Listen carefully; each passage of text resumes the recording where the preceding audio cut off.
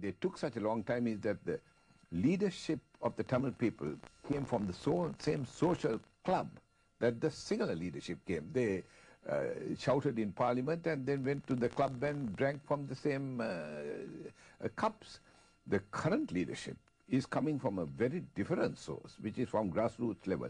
That's, I think, the change. And I think that the Tamil leader, the militant leadership, decided that, this type of, pussyfooting around is not going to work.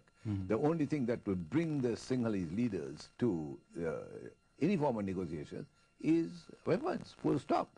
When peaceful protests fail, the armed struggle is about the only struggle possible. There's no other option. So you're saying it's very much justifiable? Not justifiable, essential. Or you can remain as you have been in the last 50 years, sitting under the table of the Sinhala people and to pick up crumbs from the table.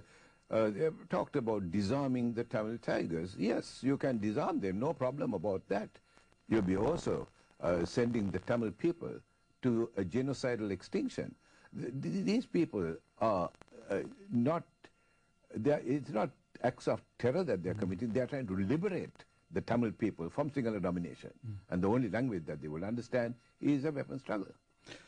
You're observing the Sri Lankan politics from day one, I would say. That it's very, you can go back from British colony time.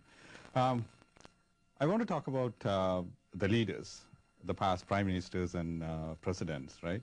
There were Senanayaka family, the Dudley Senanayaka, D.S. Senanayaka, then Bandanayaka family, S.W.R.D. Bandanayaka, Srimava Bandanayaka, then their daughter Chandrika Bandanayaka Kumaratunga. Then there were Jayawardene, Premadasa, Ranil Wickremesinghe, and now Mr. Rajapaksa. How would you rate them? Well, I would rate them as steadily getting worse. No question about that. And today, we face probably one of the most dangerous presidents that we have ever had.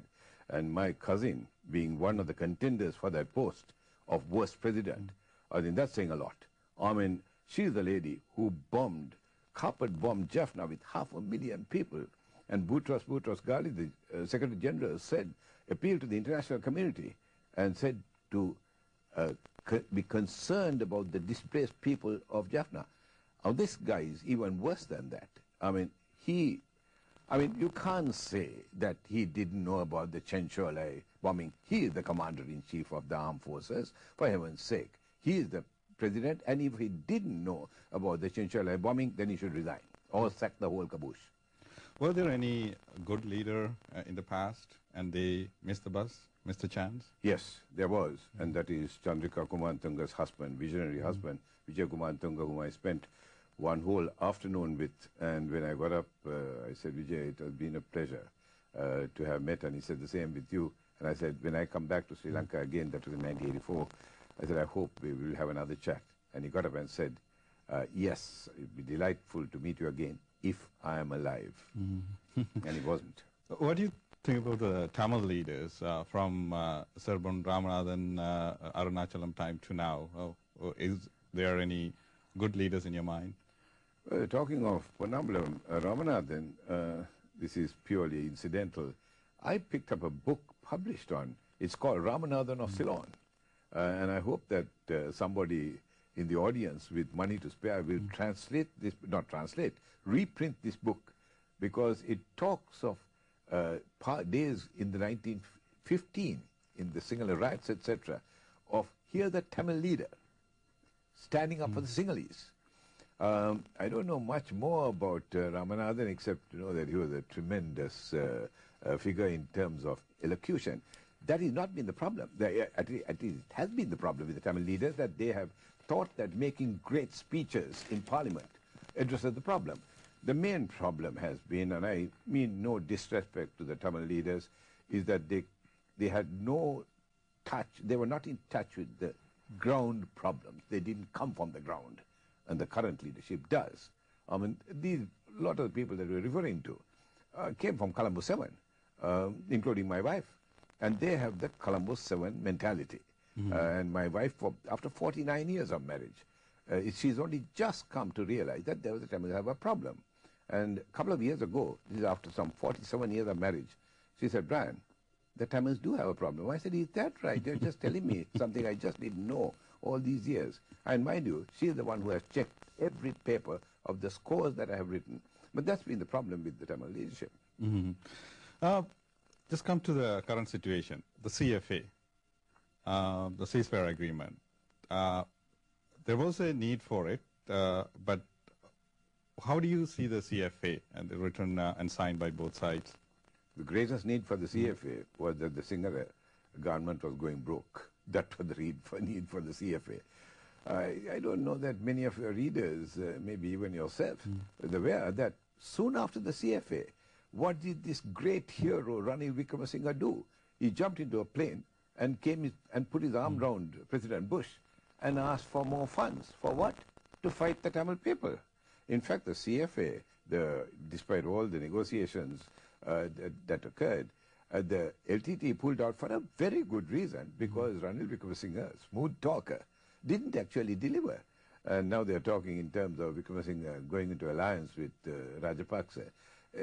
I've written a paper on this saying the entire Sinhala leadership, one extreme of the spectrum to the other, they are all undoubtedly anti-Tamil. Some of the UNP leaders openly said before the election last time that they planned that Karuna's split indirectly, and it happened. Is it? Do you think it's very well planned, or it just happened and now they are taking the credit? No, I don't think so. This is the sort of hypocrisy of the Sinhala leadership. I mean, when the Tamils did not vote at the presidential election, they said, oh, you know, breach of democracy, they should have voted. I mean, it is not for the Tamils, and I identify myself with the Tamils. In fact, I often call the Tamil people my Tamil people, because they are. It's not for us on the Tamil side to help the Sinhalese to choose an anti-Tamil leader. That's their business. If they want to choose someone who has dipped his fingers, paws, into the tsunami till just a couple of months before the presidential election, they're happy with that. That's their problem. If they want to choose someone like Chandrika Kumantunga as their leader, someone who has carpet bombed Jaffna, it's their problem.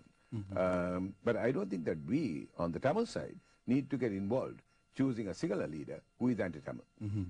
Ranil Wickremesinghe, there's some part of the world that have an opinion he's a leader, he can solve the problem. Do you think? Well, 1983, the violence in Colombo, it broke out on Sunday, as you may remember.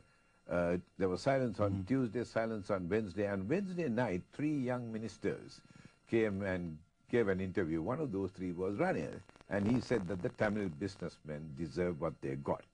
And this is the man that you are hoping to get a solution from. I think that he's just a smooth talker. This guy, the current guy who's in power, he's not a smooth talker. I mean, he is more at home in the village in Hambantota. But he's not able to put his arm around Bush, that's for sure. When he came here, I think he spent a great deal of money living in the Waldorf Astoria or something like that. But I don't think he hadn't got the same smoothness as Ranil Wickremesinghe.